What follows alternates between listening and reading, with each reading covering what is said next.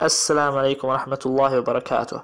Things get worse for Apos. Today morning, his friend Derek, if you remember this guy, we spoke about him in the link which appears above. He's the guy who's trying to falsify Islam by promoting ex-Muslims. This guy uploaded a video today, ironically trying to help Apos with his Kaaba argument, but in reality made things worse for Apos. He invited Dr. Shadi Nasser, an expert on the Quranic text and Qira'at, and in a pathetic attempt to help Apos in his stupid Kaaba argument, he asked Shadi Nasser about the Kaaba.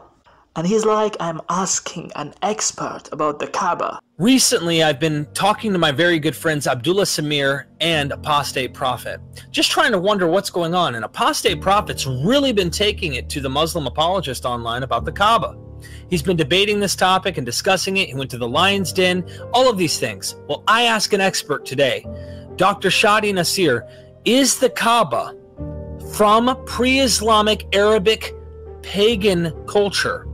We know that Shadi Nasser is an expert on Qira'at, on the Quranic text, but he's not a historian, so why do you ask him about the Kaaba? To help Apos? Well, guess what? You made Apos look like a clown. Because in the past 2 days, Apos has been roasted for the video he uploaded mocking Hamza, Khalil and Zakir Hussain for saying that Adam built the Kaaba. I have to make this short video in which I will show to everyone how ignorant these people are about their own religion. Don't we believe it was built by Adam, not Abraham? Yes, yes.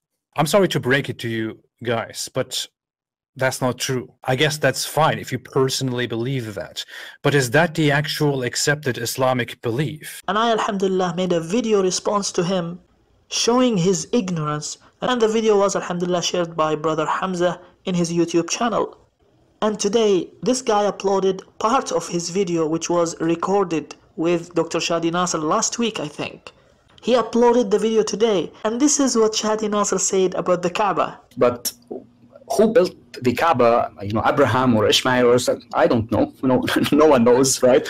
And the tradition said it's even built. There's a tradition that it was Adam when he descended.